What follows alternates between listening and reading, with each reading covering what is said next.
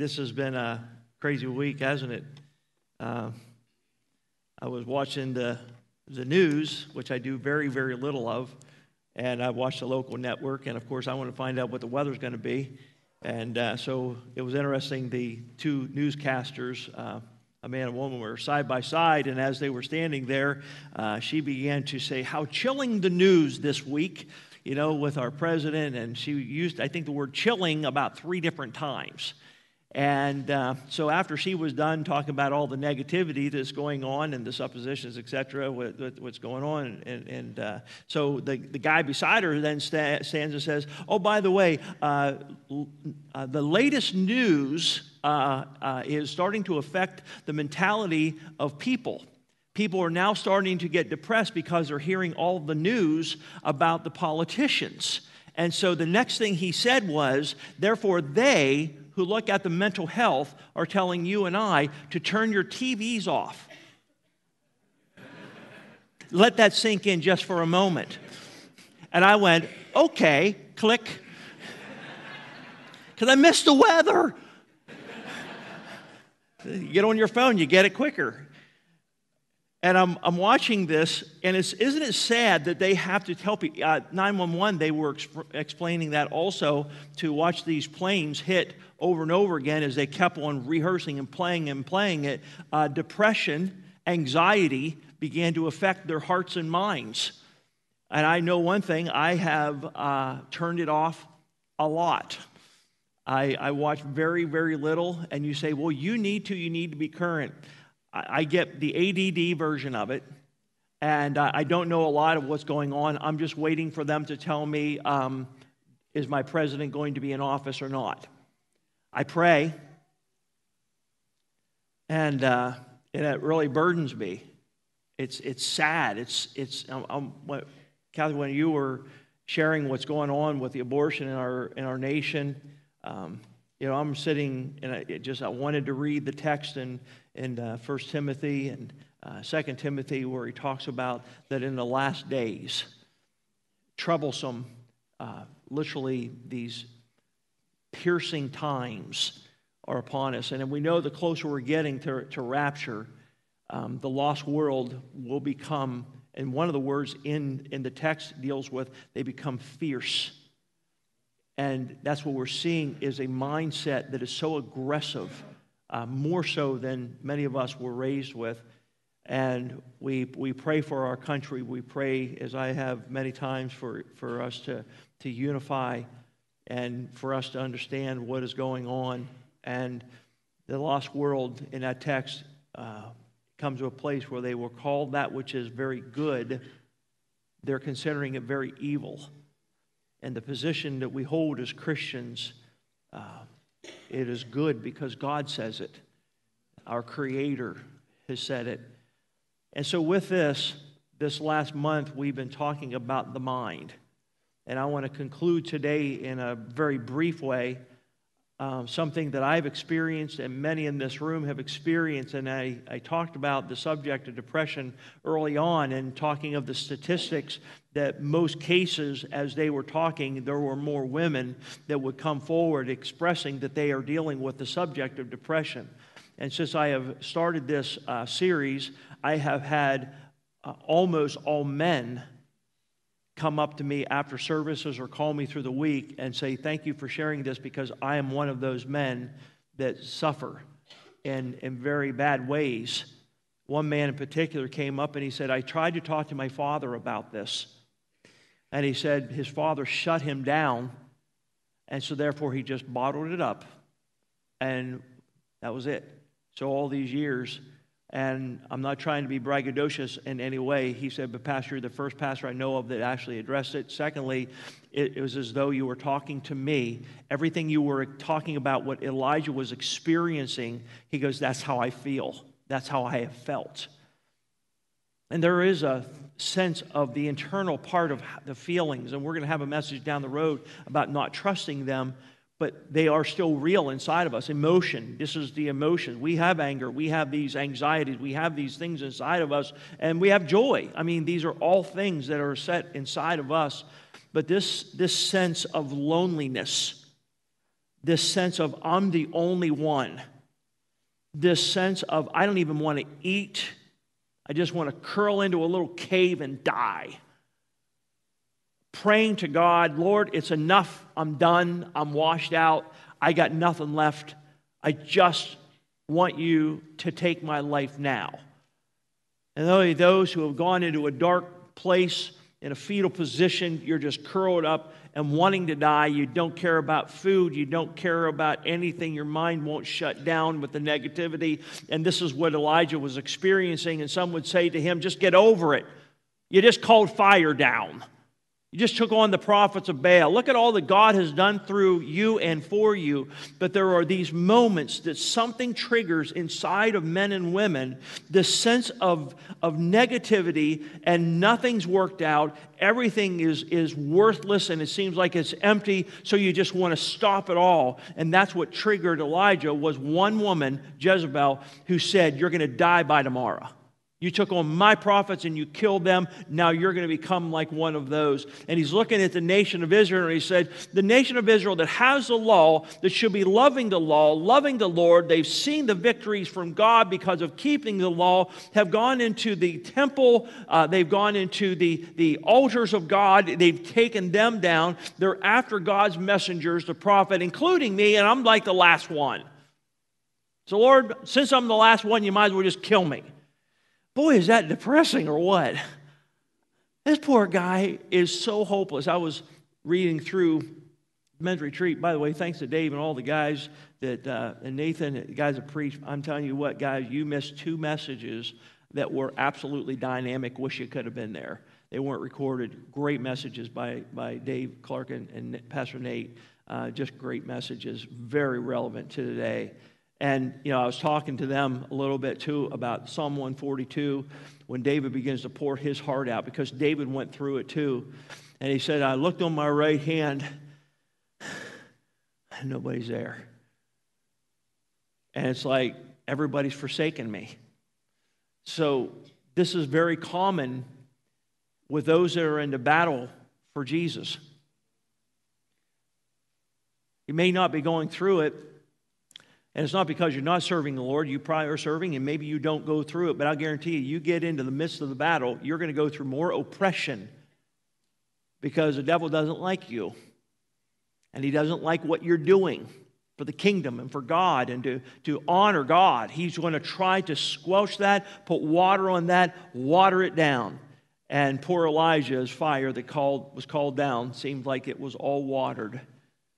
And now it seems like the flame is gone. No zeal. The prayer is, I'm done. So today is the conclusion, and this is what I couldn't wait to get to. And I am limited, but I want to just express as best as I can a few major points that I didn't have a chance to yet address. God knows, and God is patient. He was patient with Elijah.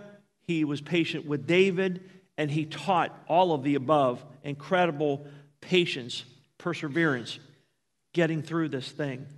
So God sends his angel.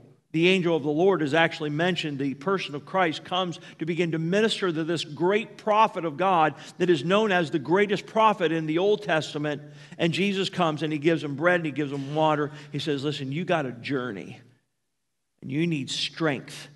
And this is something that God gave him, not man. Elijah had been fed early on by the ravens, remember?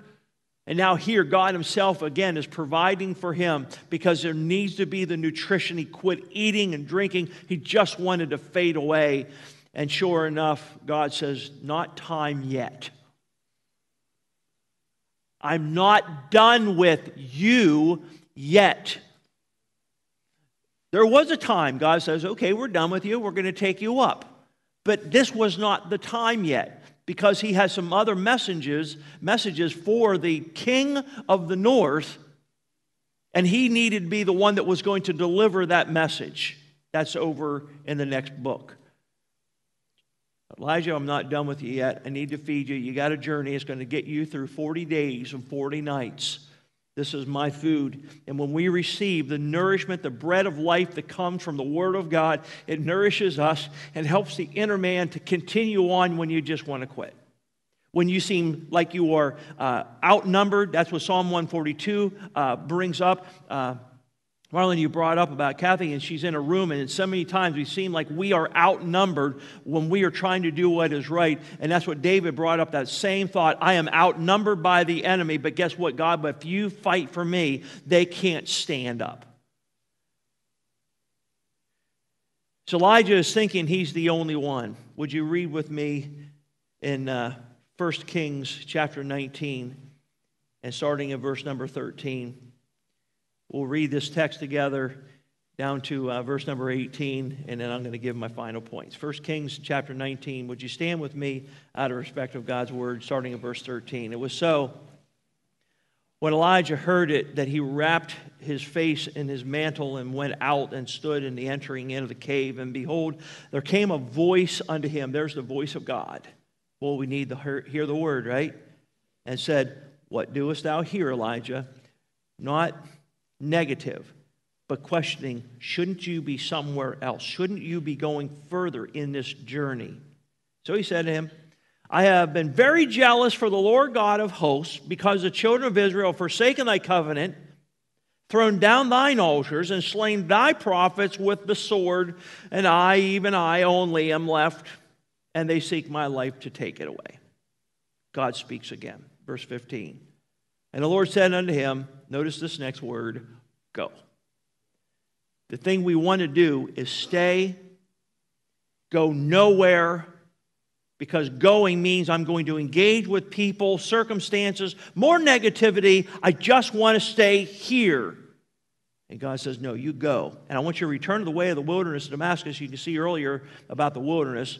And when thou comest, now here's what I want you to do. Anoint Hazael to be king over Syria. And Jehu, the son of Nimshi, shalt thou anoint to be king over Israel. The third thing is next. And Elisha, the son of Shaphat, and Abel Meholah, shalt thou anoint to be prophet in thy room. And it came to pass that him that escapeth the sword of Hazael, that's the new king, shall Jehu slay. And him that escapeth from the sword of Jehu shall Elisha slay. Now notice verse 18. This is where he's looking to him about all these accusations and feeling all alone. Yet I have left me 7,000 in Israel, all the knees which have not bowed unto Baal, and every mouth which has not kissed him. Father, if we look at your word a couple of minutes, bless this time. Thank you for what we've experienced this day with you. Thank you for your word. Lift spirits this day, and we'll thank you for Jesus' sake. Amen. You may be seated. What we have learned up to this point, God's intervention in Elijah's life started with the nourishment, 2 times coming to him to give him strength because he was weak. Bread, water, 40 days, this testing he got through. God also, as we talked about last week, came to him with these loud actions, this vision he gives him, talking to him about the zeal and the signs that Elijah, had done for God, but God was saying, listen, I'm not in those. No, instead, it was the still, small voice that God says, that's what I'm in. That's what I use to change the inner man. It's not the lightning, it's not the strikes, it's not the sounds, it's not the earthquakes, it's not of the catastrophe, the noise. It's the stillness of the Holy Spirit of God in the inner man begins to bring them to repentance, bring them to the knowledge of God, bring them to the place of understanding God's care for them. The mercy that is extended, the salvation that he can do is not done by the outward, it's done by the inward voice that God, through the Spirit of God, uses the Word of God to permeate this soul, to change the heart and mind that they will believe on the Lord Jesus Christ and be saved. The same thing for you and I. As we go through these hardships, it's the inner voice that's that one that strengthens us. He says, though the outward man perishes, the inward man is renewed, built up every day, not one-time deal. It's never a one time and it's done the rest of your life, ladies and gentlemen. Every day you need to be strengthened inside, because we have no idea when we put those feet on the floor, when we get up in the morning, what we're about to hit. And so God says you have to have that every day of your life, just as we die daily to self and we go forward for the kingdom. Today we see the verses about this concept.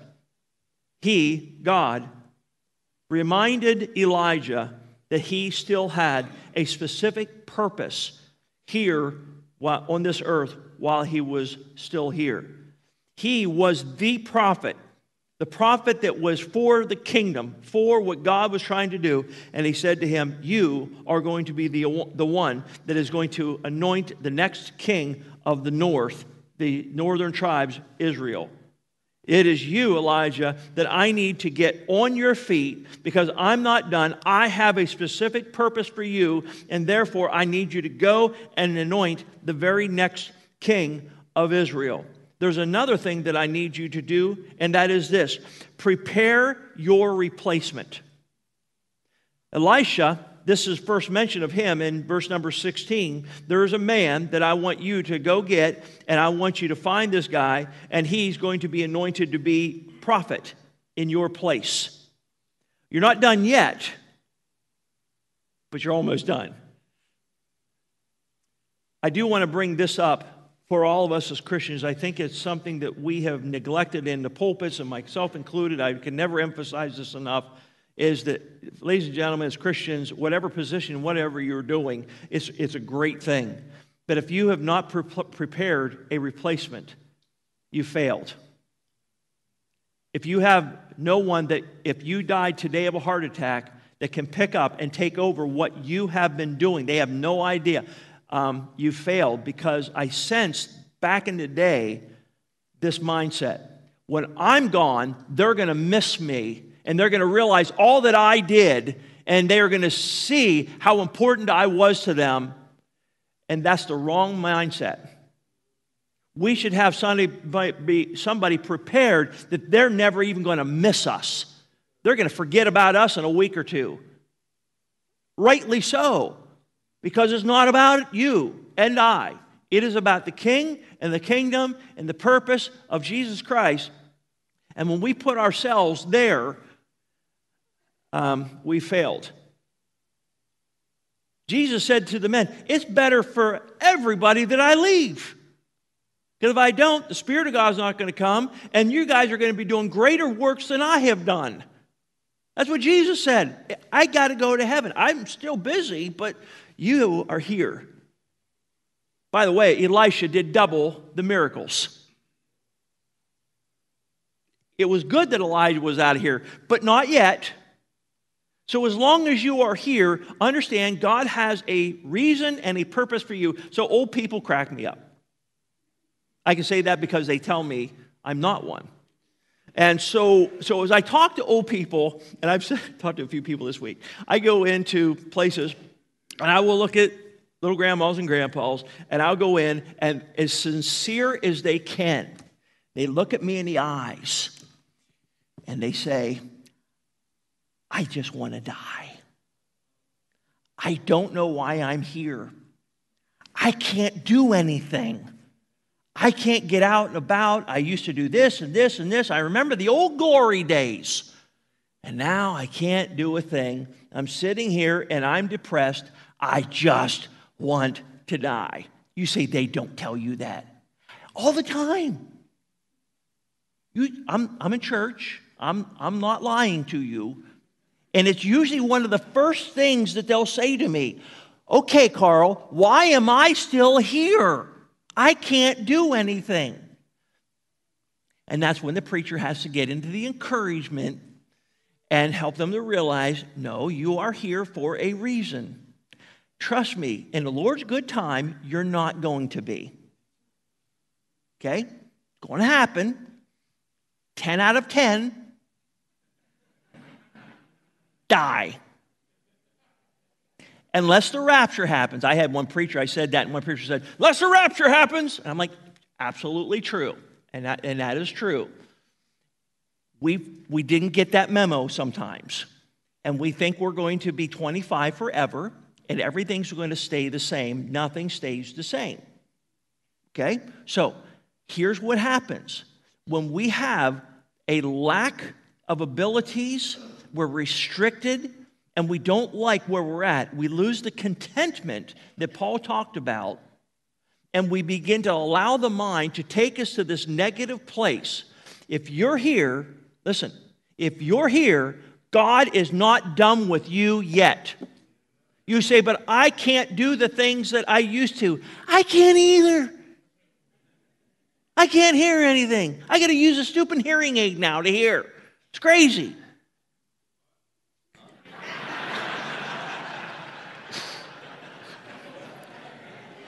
You can't read these things. I don't think they magnify them enough yet. Man, the eyes are going, and we get all this. Yeah, we're going. But guess what? I keep going because God wants me here, and this is what He's called me to do. You say, but you're here. You're still doing these things. One day I won't be. And then you got to listen to guys like Nathan and Clark and all these other guys, and they're going to come in and they're going to take over. And that's what I'm preparing. And it's a good thing. Nothing stays the same. So as long as I'm here, ladies and gentlemen, that day that you're in a nursing home, make it a nursing home ministry. Start giving out cards. Start saying, hey, can I pray for you about anything? Rather than, oh, my life is horrible. Let me tell you about Jesus.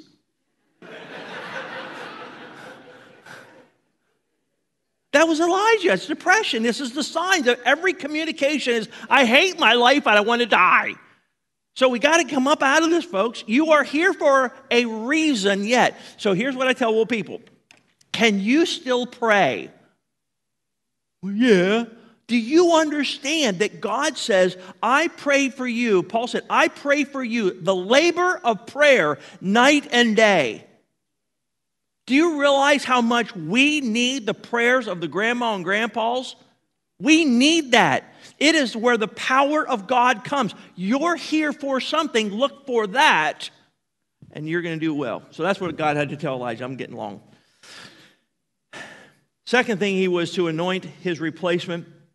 Elisha is going to be the one. He is going to be taking over for you. So what he does then in verses 19 and following, I forgot one point, and that is he did need to remind him that he's not the only one. Because constantly, I'm the only one. Chapter 18, it begins. I'm the only one. I'm the only one. And the bottom line is, no, he isn't. And by the way, neither was David. And by the way, neither are you. You're not the only one. And there are those that are in the midst of the battle. And when we start thinking, I'm the only one that is bringing holiness and righteousness and such on this earth, you have a real ego problem. So, no. You're not the only one. And God is using people around the world in incredible ways. No, we are not the majority. Christianity is not the majority, and it never has been. But we are here. We are maybe a remnant, but we are here. And we as a remnant, though we be small, can be stronger. And man will see that it is God's strength upon us, not our own strength that is accomplishing anything. God uses minority over and over again, not majority. So 19 to 21, he tells him it's time to get Elisha. So he finds Elisha, and he throws that mantle, probably that skin, fur thing, that he had around him. He threw that to him. It's like, okay. And the concept is like, remember how Joseph was given from the father to him this coat, and that's the thought of a father-son, that you are now my son. You're my one I'm going to mentor. You're the one that I'm going to pour my life into you, and that you are going to take over my job. Just as a father, when they pass, the son takes over. And so that's this concept. And it tells us that Elisha then talks to Elijah and says, can I go home first? And by the way, there's no rebuke for that. He does, and he says, you know what I've done to you? And it's like, okay. And he determines that he's going to follow him. So he's out in the field. I love how God calls farmers. So this guy's out in the field, he's plowing, he got like 12 ox all over the place, and he's using a couple of them, and they're all plowing along. Elisha says, hey, you're the man. So he goes, okay, let me go. So he takes these 2 ox, and one man said, probably the best ox. And he took those ox that he was using to plow, and he kills them, and he sacrifices them, and then he feeds his family with this. The thought is, in Elisha, I'm now done with my past life. I don't need them anymore. They are sacrificed to the Lord, and now I'm going to move on, and I have a brand new life now, and I don't need that anymore. That's the thought of missions. There are things that we sell and we get rid of, and we just give them to the Lord because we won't need those anymore. And one day, all these things that we love here on this earth, we will be giving up because we get to go to heaven. Constant. So he does arise and goes to him, and the very last phrase in verse 21 is what I want you to see. And ministered unto him. That is, Elisha ministered unto him. From this point on, Elisha was not alone. God fulfilled a man to be in this man's life to encourage him. He was the one that this word minister has to do of contributing. I'm going to serve you. I'm going to contribute to you, that you're not going to be alone. So here's the lessons we learn. God is patient. God uses his word to confirm his care for us. He uses his Holy Spirit to comfort and to change us. God gives us direction and purpose. God expects us, when we are down and we are depressed, to rise up. Elijah needed to be doing more for God. You have to rise up and you have to go forward. Why all this happens? Well, we are in a personal spiritual battle, just like Elijah was. Satan desires you and I to look only at ourselves and therefore to miss the mission of God. The depression keeps us from influencing others that are around us, both saved and lost. So if this depression is holding you down, God is not using you to the fullest. It keeps you and I from going forward with the plan of God for our lives. And yet my last point is this. God still uses depression in your life, because what we then are able to do, just like Elijah has taught us, since he went through it, we can go through it, that we also can minister to others. God can use us who go through this to minister to others who are going through the exact same burden. And that's why 2 Corinthians 1 tells us about the comfort that you and I get from God when we need it. And the purpose is so that we can comfort others with the exact same comfort that we got from God. And so God wants to use you in your weaknesses.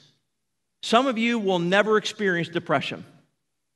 This has been a series that you couldn't wait to be done with, because it's like, this has nothing to do with me. I don't even know what you're talking about. Life is so good. You're probably 16. Everything is perfect, and it's like, I don't even go through any of these things. It's like, let's get on to something happy again, but the bottom line is, there may be a day, and I'm hoping that this will maybe help you if and when it comes into your heart and your mind, that you can refer back to Elijah and you can remember some of these main points. Father, you are amazing. Your comfort is amazing. Your gift of the Spirit of God who dwells inside of us for that very purpose of comfort is real.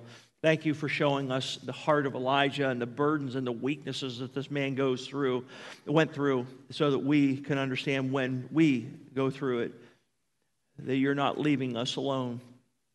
As lonely as we feel, we're not alone.